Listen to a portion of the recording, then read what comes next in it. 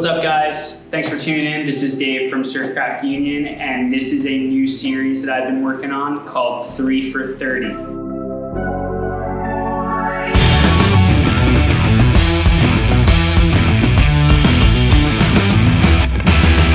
What 3 for 30 is 3 boards in 30 days, and then I'm gonna give you my unbiased opinion.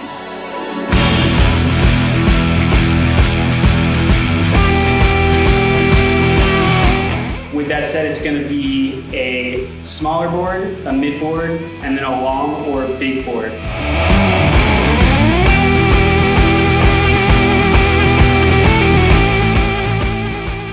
What's up, guys? Thank you for tuning in. Episode 4, 3 for 30. Stoked to have you. Stoked to show you what I got going on. We got a couple of really cool boards for this episode. Let's start it off with this one right here. This is my small board for this episode. This is the Firewire Machado Glazer in LFT technology. I know it's a Firewire, but Rob Machado is such a great surfer, and I love it how he kind of took to the alternative style before everybody else did. Certainly before I did, for sure. So I kind of wanted to see what he's into nowadays. If you remember, back in the day when he got off the tour and decided not to compete anymore and he started fooling around with twin fins and single fins, Channel Islands made a board called the Biscuit. And this looks pretty similar to the Biscuit. So I have ridden the Biscuit in the past and I thought it was really cool. So I figured why not mash the Biscuit style with the Firewire technology and see what Rob's got going on nowadays. As far as the actual board itself, it is a little wide point forward. You can see it's pretty flat, and then it hits this nose rocker right at the very end. Very, very light tail rocker. I think this board's gonna be really, really fast and really good in grovelly waves. I've seen video of Rob surfing it in really good waves and not so great waves at his home break. So I'm wondering what it's gonna be like here. It does have a nice little V out the tail that's starting right around here-ish and going all the way out the tail.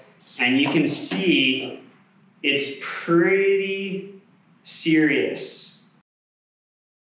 Fuller rails, obviously still hard edge in the tail. I'm running 2 different styles of fins. I'm going to be running these Machado Glazer fins. These are made for this model itself, and I think the Midas as well.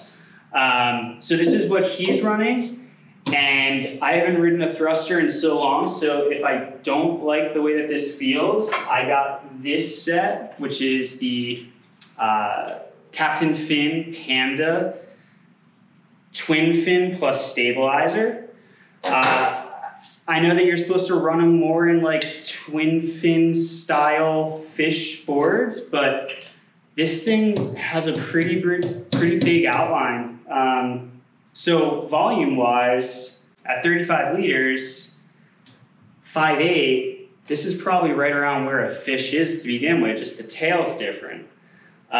So we'll see which one works. I'm gonna try this obviously in a couple different waves, try it in some beach breaks and try to hopefully get some good waves. And we'll see if this thing doesn't throw my back out.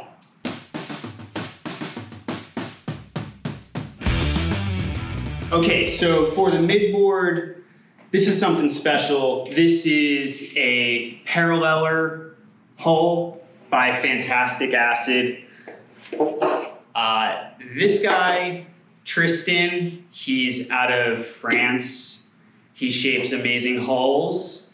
And when I was kind of going through the catalog, I was trying to figure out what I think would be good for New Jersey beach break, but also New Jersey waves that are just not super good all the time.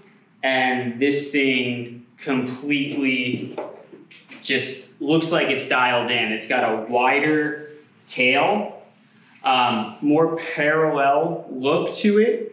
It's got a little V about up to like a foot in front of the actual fin box. And then it's got hard edge that's starting right around here, which is very close to where the fin is actually placed. I was a little not sure about bringing this board into this whole thing just because I feel like hulls are almost sacred craft, but a lot of people ask me about them, and I thought that it was about time that I gave a hull a actual try on this.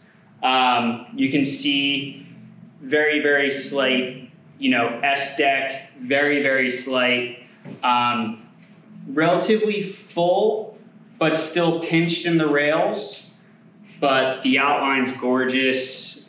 I can't wait to see what this thing does. Yeah, stoked on this thing. Let's see how it works out though.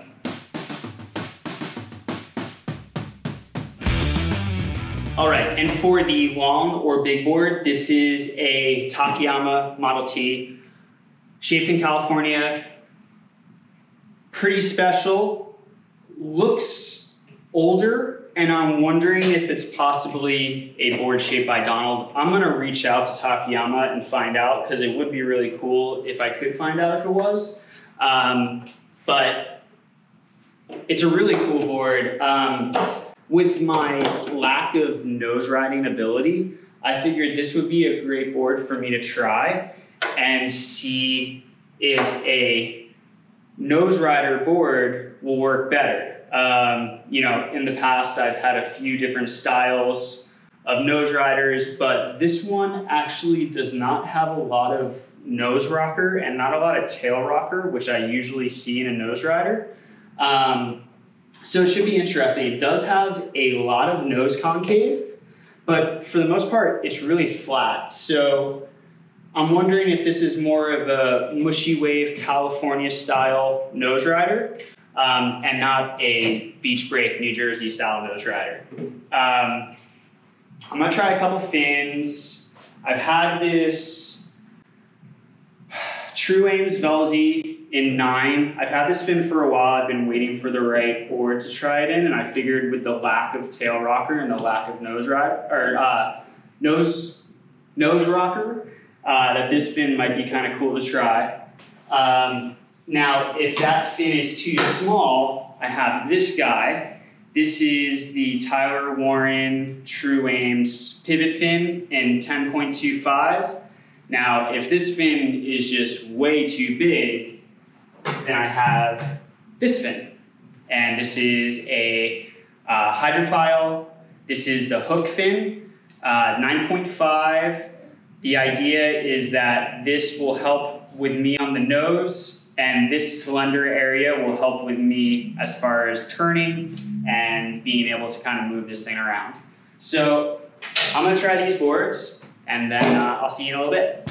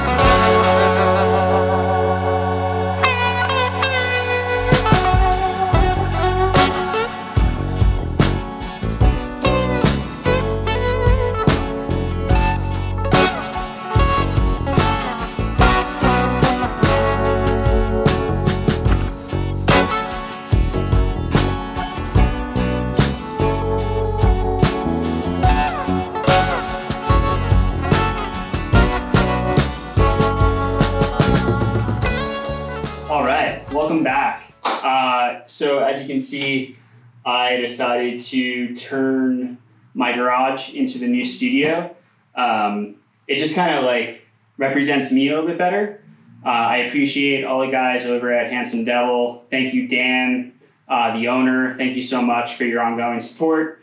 But this is me. So anyway, let's start off with the small board.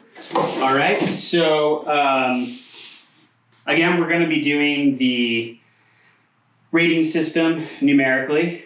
So 0 through 10 for everything. And the first category is maneuver. All right, and I gave this board an 8 for maneuver. Okay, has a wider outline, but it does turn actually very sharp for the amount of width that's almost kind of throughout, especially underneath the front foot. The round tail really makes it a lot easier and smoother to turn in general. And especially when you combine that with this V, especially in like more grovelly waves, this V really helps keep this thing tilting and also an amount of speed. It's more of a double concave, actually. I'm sorry, it's not a V. There is V out the tail, though. All right. When I rode it as a twin plus stabilizer, which was the Captain Fin Panda fins, this situation, it felt looser than when I ran it with the Machado fins. The Machado fins definitely gave a little bit more grip, as a thruster should, but it was kind of fun with the twin plus twinser, twin plus stabilizer, because it just gave the board a little bit more speed initially. All right, but that's really going into drive. So the next category, drive, I gave it an 8. It made not great waves, really fun connecting turns, going through sections. Trim similar to a twin, but connects drive through turns. Definitely more drive as a thruster, as I said before, which is kind of cool because, again, I haven't ridden a thruster in so long, so it was nice to get on a board that was kind of like this as a thruster, just to see kind of what it felt like. Flow, I gave it a 6.5, all right? Again, connecting sections and linking turns in small, not great waves was awesome. But it felt a little out of control in steeper waves, faster waves, waves with more power. Almost felt like it didn't know what to do with the speed that it was creating. And just kind of like had a few issues where I would feel a turn and then it would kind of lose speed and then it would gain the speed back when I didn't really need it. That's mostly a lot of me surfing because I'm used to surfing boards that you don't really have to do flowy turns to make it get going. So with that said, in steeper waves, thruster was the way to go. And in smaller waves, the twin plus a stabilizer was the way to go. Now, I think that if I surf this board in critical surf with the twin plus stabilizer, I think I would have completely hated it. But that's, again, my ability. So the other reason why I think that this thing feels a little squirrely is because of the concave in the bottom. So it's going to help with speed, but it's going to lose a little traction, especially in critical surf. All right, so just kind of keep that in mind. All in all, as we said before, this is very similar to the Channel Islands Biscuit, which was pretty much Rob Machado's small wakeboard when he was doing a lot of stuff with Merrick. Volume distribution / duck dive. I gave it a 7. the 35 liters are hidden well when up and riding and while the board is going. I do appreciate a fuller rail, especially for someone like myself that doesn't really normally ride boards like this. At the same time, it was not tough to duck dive, even with the fuller rail.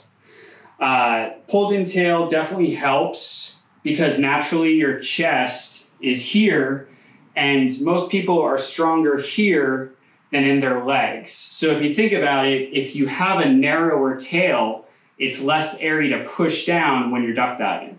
So grabbing like this, duck diving, pushing, duck dives very well. Paddling, 8.5. So you can't really see it, but for the most part, it's pretty flat. And then the nose rocker is really at the end of the board for the most part. So it does paddle very well. And also, I never felt the nose kind of sinking or punching through waves when I was paddling for waves. Anything this short and this thick is going to paddle pretty well. But I feel like the volume distribution kind of works well for paddling. Again, fuller rail, it just paddled really well. It paddled a little bit bigger than how it felt. So paddled bigger and then surfed smaller, okay?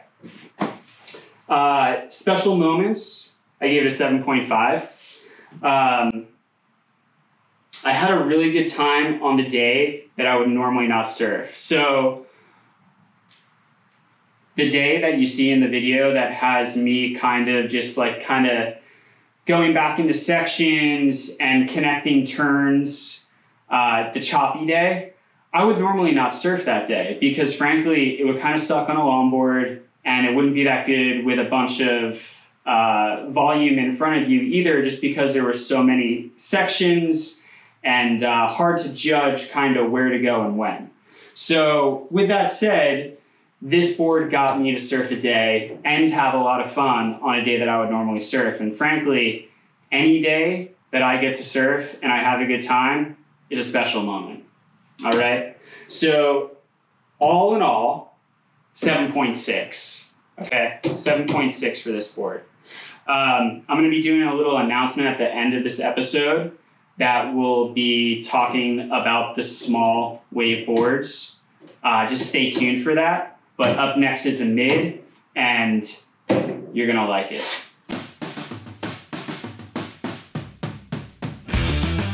All right, so now to the mid. This is the fantastic acid paralleler hole. Paralleler. It's a hard word for me to say, apparently.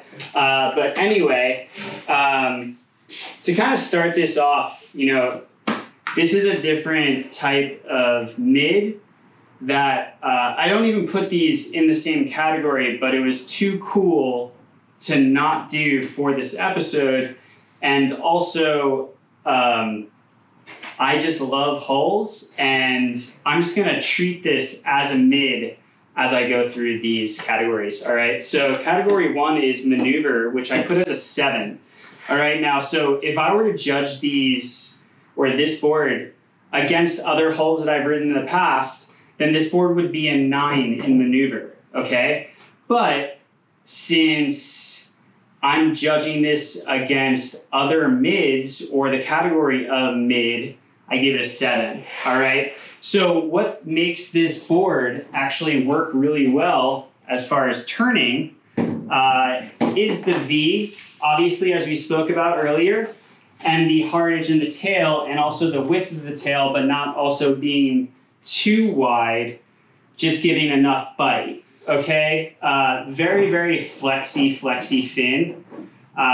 Does at times feel a little chattery, but that's the way these things ride. And that's the cool thing about them, is that you have to kind of like master how to give enough bite, but not too much, and certainly not too little either. Hulls are not about maneuvering. They're about staying in the pocket. They're about, involvement style surfing. That's what makes them so fun. There is this sweet spot that's right around here. And if you're right here, you can turn it from the tail and it still just does these great flowy turns. They're a lot of fun. This board in general is just, again, as I said, a little different than what I've ridden as far as hulls. More of almost like a V bottom, but a less V bottom style hull. All right. The next one is trim. I give it an 8, obviously. Trim's super good for its length and its width. Hulls have a feel that you can compare to snowboarding in powder, except instead of putting all your weight back to keep your snowboard above snow, you do actually kind of surf these more from the middle and with your front foot and with your feet a little bit more together. Again, the sweet spot, about 3 feet from the nose, right around here to here, depending on where you are on the wave. It's kind of cool because the width of the tail also helps going through those deep spots on a wave where sometimes a hull might just lose all of its energy and just kind of stop. So this is a more user-friendly and more wave-friendly style displacement hull. Volume distribution and duck dive. I'm sorry, I just passed it. Drive. Drive is an 8.5. But really drive is not a good word for what this board does. Projection is a much better word. What it does is when you do your bottom turn, it takes all the energy, stores it into this flex fin, and then just launches you into the pocket. Unfortunately, sometimes because of the way that this board is designed, it might sometimes launch you past, where you will have to use this V and this hard edge to get back to where you want. But it's a very fun board in that aspect too, because it almost makes it feel mid-lengthy.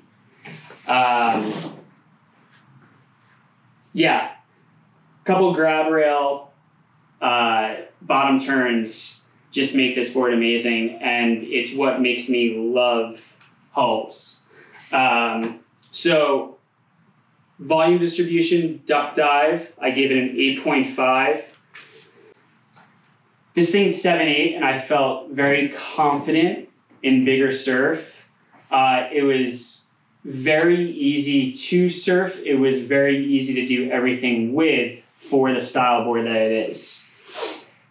I had a few camera issues, which I always do in every episode, but I'll bring it up on this one where the camera just wasn't working right, but I had this as a pretty good size surf. And actually today was the last day for this board, and I took it out on some pretty decent size surf and got some footage, and you can see how they do hold. Volume distribution in the aspect of a hull, it does have some meat to the rails. Now, unlike something along these lines, which is the Kloss Jones Siglo, where you'll see the rails are much more pinched and overall less volume. Much different board. This is more for something that's more cleaned up, almost point break style, or beach break, but just not a lot of sections or people in front of you. But this thing hauls ass, but it's a different style hull than this. And they both duck dive actually pretty well. This board duck dives great for its actual size itself. 7.8, still being very confident in some bigger surf. So that was kind of a nice thing about it. I was a little worried that it might be a little too thick, but it's actually not. It's very forgiving in the rails. All right. 7.5. Again, judging as a mid, but for a hole, it paddles very well. Usually they kind of suck to paddle. And the reason why is because of how thin and the roll in general that they have. So the Kloss Jones kind of pushes water way more than this does. And also since it's rolled all the way tip to tail on the Kloss Jones, where this one has a little bit of bite and a little bit of V, it helps displace water a little bit better as far as paddling. Again, the thicker rails will definitely help it paddle as well. So now back to special moments, which I gave this a 9. Listen, I love displacement holes. I love holes. I think they are so fun, and it's probably because I spent such time for a little bit riding them and then went back to regular style mid lengths and stuff. But getting back onto them is amazing. I really enjoy staying low and just feeling the power of the wave. That's what makes these things amazing. It's not for everybody though. You can't do much with it. It is a one-trick pony in the aspect of being able to do everything.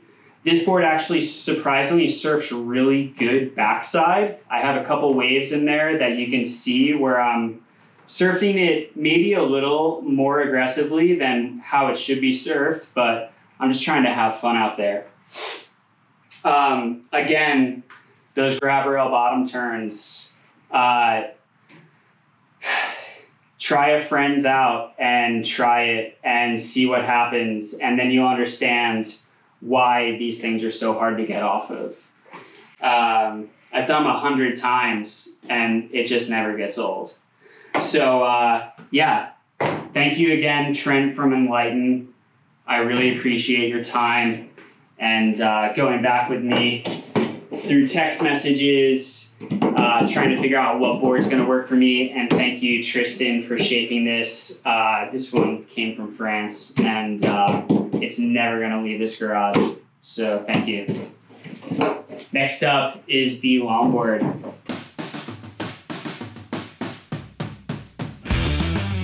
All right, guys. Now for the longboard, Takayama Model T, 98. Very cool board, very classic. All right, but let's go to the scorecard. So nose ride, I gave it a 6. I just couldn't get comfortable. I couldn't get comfortable up there. It has this wide nose and it has the concave, but I think due to the lack of tail rocker, it was just hard to get this board to kind of stop moving and allow me to get up to the pocket of the wave and actually hang up here. I had a couple like cheater 5-ish waves, which was very nice, but I'm looking for that 10 and couldn't get it with this. I just couldn't feel it like sucking back into the pocket. Again, lack of tail rocker. I almost felt that it was coasting through sections where you would have the opportunity to nose ride, all right? But, again, it is a certain different style design of nose rider, which is where we get into maneuver, all right? Maneuver, I actually gave it a 6. It's big and kind of clunky, and a little tough to turn even with a smaller fin. So I originally used the Velzy nose rider in a 9 and found that it was easier to turn, but my whole main thing was trying to get up to the nose. So I decided to change it to this, which is like a finger fin by Hydrophile. And it has a little bit more rake, so it did help with stabilization up there, but obviously not enough to pull any sort of 10 on this board, but also did help as far as turning, okay? This board it was even hard to like fade and set the line, which is something that I'm usually pretty good at. And I think it has to do with the actual weight. Again, this is a very heavy board, very vintage feeling. But that goes into trim, all right, which I gave it an 8.5. So heavy glass, lack of rocker, really let this board move very fast through the water. I'm sure on a lined up day with no sections, no crowds, I'd probably feel a little bit more comfortable riding this board, but you gotta understand that I'm riding this board in the conditions that I can surf. So I'm just trying to do this whole average day, average guy thing.